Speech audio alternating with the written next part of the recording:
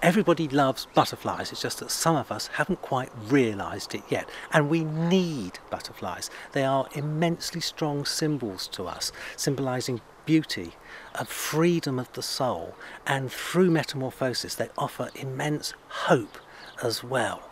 They are the souls of summer hours. And in Greek mythology, Psyche, the goddess of the soul, was often depicted as a butterfly. So they are incredibly important things to us, and they are, of course, a part of the garden experience and very much part of the British summer.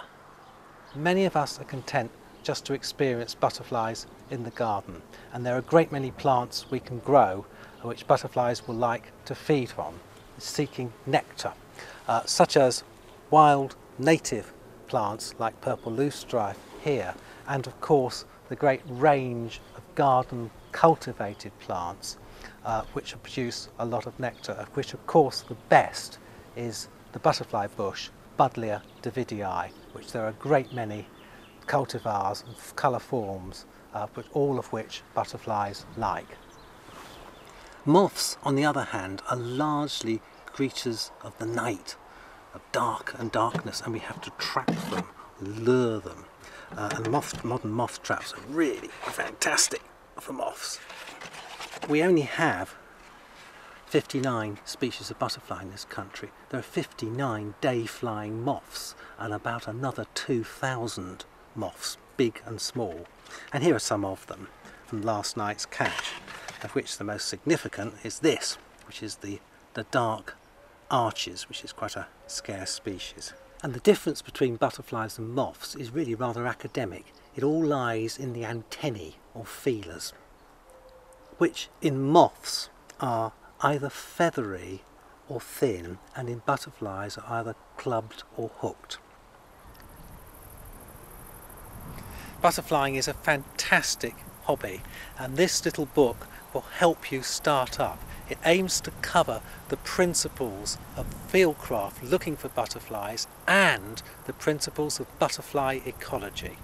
Our scarcer butterflies take you to the most wonderful of places when those habitats are at their very zenith in terms of specialness. They take you to mountain tops, to peat bogs, to lowland heathland, to sea cliffs, sand dunes, sea combes, forests, and best butterfly habitat of all in terms of number of species is chalk and limestone grassland, like here at Rodborough Common, which the National Trust owns in the Cotswolds. This really is butterfly heaven. So this is a freshly emerged male Adonis blue. The underside's of this browny grey with those orange dots and those black spots.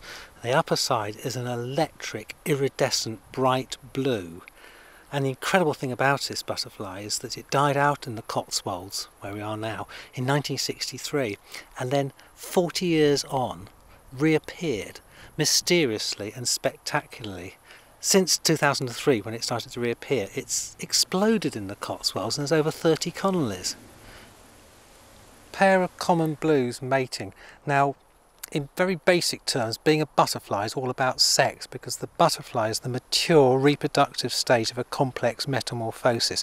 Obviously, once mated, the female's job then is to go off and lay eggs and secure the future of the species. The male is then somewhat redundant, and we don't really know how many times butterflies mate. Basically, virginity does not last long in the female of the species. It is a biological advantage for the ladies to get mated as soon as possible, often before they're really ready to fly. The very old male chalk-hill blue, difficult to identify because there's not much of him left. The average butterfly this size lives for about a week, but individuals may live for much longer. He may be 2 or 3 weeks old, but certainly he hasn't got much longer left in him.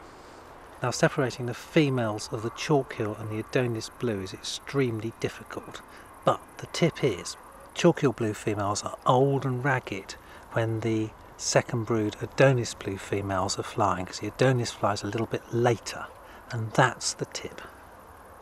So this book should appeal to the absolute beginner, because it covers the areas which the visually orientated identification guides don't.